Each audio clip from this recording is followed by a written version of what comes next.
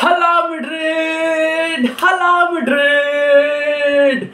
Real Madrid wins the Copa del Rey for the 20th time after almost a decade, guys. It is embarrassing, but here we are. We defeat Osasuna 2-1 in the final and we are crowned the Copa del Rey champions.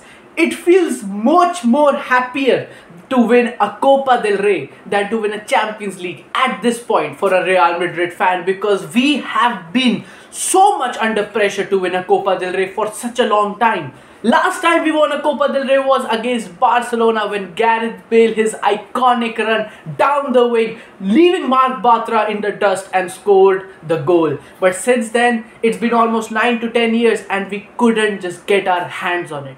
It was a curse. I think it was a curse to win the Copa del Rey again. But here we are, guys. Rodrygo scoring 2 goals for the Real Madrid squad as they defeat Osasuna 2-1. As I said, I'm happy, I'm ecstatic, I'm excited because this is just the second trophy of the season and we also have one more trophy to fight for. La Liga is over, it doesn't matter, but the Champions League mega contest is next week and it is our biggest opponent of the season, the ruthless, the Erling Haaland led Manchester City. That is one of the biggest matches of this season for Madrid. But here we are, let's talk about the Copa del Rey match. Rodrygo opened the scoring in under 2 minutes. Under 2 minutes he opened the scoring after a brilliant Vinicius Junior assist. Man, Vinny was on fire last night. Vinny was on fire, running down the wing, trembling the Osasuna defense. He was ruthless. Osasuna had no answer for him. They had no answer for him.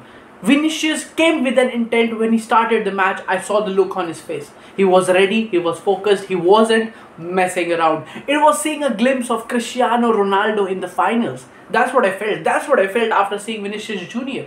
And he displayed that type of a performance.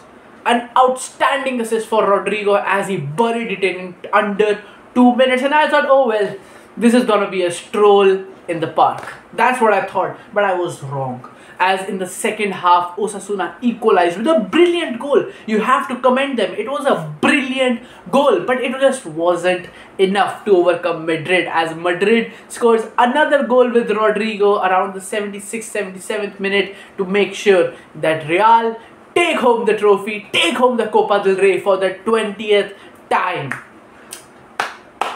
We struggled. It wasn't an easy journey because in the semi-finals we were against Barcelona. We lost the first leg, but we came back in the second leg.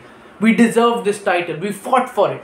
Even though our domestic treble won't be possible as we are already out of the La Liga race. It is what it is, guys. But winning the Champions League is such a big contribution. We need to win it.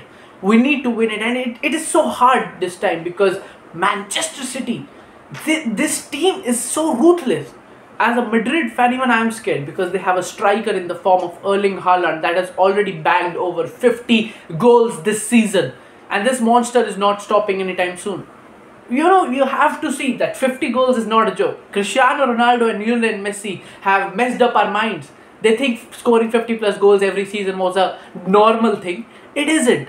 Erling Haaland, after a long time, he has become a player to score 50 goals in a season for City. And Real's defense is somewhat still shaky. You know, it still feels like we are very much sometimes dependent on Courtois' saves. It doesn't always Hail Mary. It isn't always, oh, strawberries and apples. It is sometimes, what do you say? Bad sour apples. That's what I'll say, because sometimes if Militao is not playing, and that is a big concern for Real Madrid as Militao is suspended for the first leg. I just remember talking about Militao. Then Alaba and Rodrygo, they haven't played together a lot this season, and Rodrygo has still not settled in as we Madrid fans want him to settle. So he's a good defender, but you never know what is gonna happen next. Man, Real Madrid. Osasuna. That's what it is. It didn't look like Madrid was troubled that much because they had around 59-60% possession for the whole time. They were controlling the ball in the midfield. Yes, sometimes counter attacks were there which prompted Osasuna to score another goal, and Courtois, thank God to Courtois, Danny Carvajal, the defense was rock solid. Carvajal putting on another great shift. Kudos to them, another great shift. So Courtois, man, the team is very much dependent on him. It was seen yesterday also because, as I've said, if a striker like Haaland is gonna bang in goals at your face, you need to have a strong keeper and a strong defense. A foundation is very necessary to stop this type of a player. And I believe Madrid has got what it takes. It's gonna be an exciting matchup. We are gonna host them at Bernabeu. The first leg is at Bernabeu. No more second leg Bernabeu comebacks are happening this season. So it is what it is. Real will be taking on Manchester City next week, guys. Stay tuned. If you don't watch the match, don't be a football fan. That's what I'll say. Like and subscribe for more football updates. Madrid are the Copa del Rey champions.